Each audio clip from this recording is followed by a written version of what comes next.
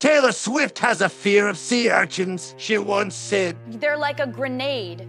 They're sitting there waiting to completely injure you to the point where, okay, so you can't see a sea urchin. If you're, okay, like if you're in the Caribbean, you're like, this water is so beautiful, it's amazing. And you're walking, it's clear water. You can't see a sea urchin's right there, and then you step on one, and then it has barbs and it goes into whatever it touches, and then you have to go to the emergency room and it has to be surgically removed. You could lose your foot, you could lose your hand, you could lose your hand trying to get it off of your foot.